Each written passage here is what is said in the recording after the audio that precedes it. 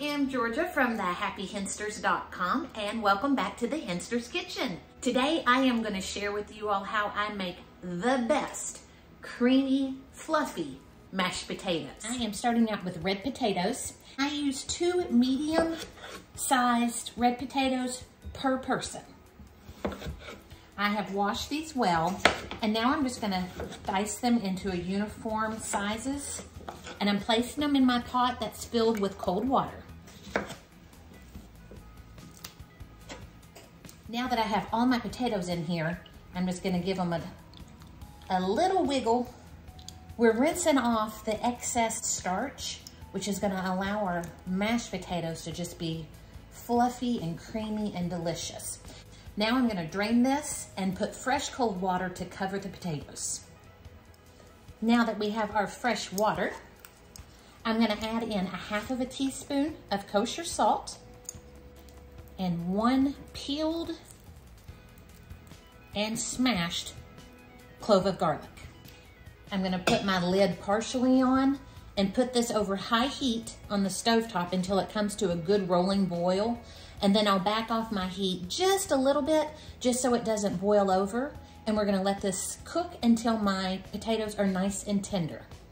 I cooked my potatoes for about 15 minutes until they were fork tender and drained them well.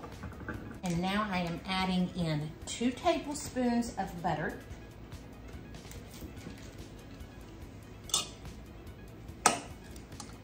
About 1 tablespoon of cream cheese, 1/2 teaspoon of kosher salt, and black pepper to taste. I'm gonna put my lid back on and just let this sit for a minute or so until the butter and the cream cheese are nice and soft. Ooh, yummy. So I'm just transferring that right into my mixing bowl. I'm gonna start with 1/2 cup of milk, and then we'll add more as needed. We'll put that on our stand mixer. We'll start it on low so we don't end up wearing it.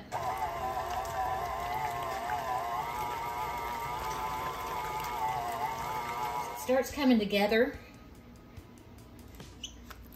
I'm gonna go ahead and scrape down my sides. And now we're gonna take it up a little bit more.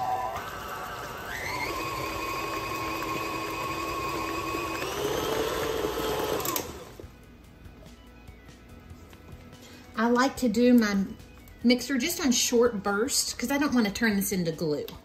I just want it to be nice and airy, light and fluffy, but I don't want to over mash my potatoes. Let's take a little taste, see what we're doing on our seasoning. I'm going to go in with another 1/2 teaspoon of salt, some more black pepper, and about another 1/4 cup of milk.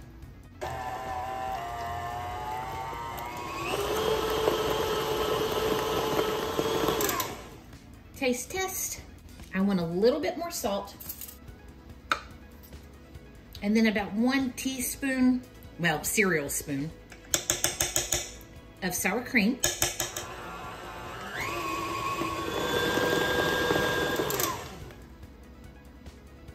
Holy smokes, there we are.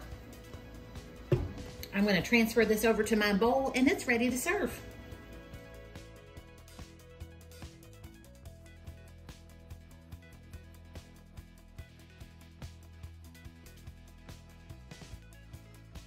You all are gonna love these potatoes. They are so creamy and flavorful. Nobody's gonna know the tricks that you used, but everybody's gonna want your recipe. I love you guys, and I will see you in the next video.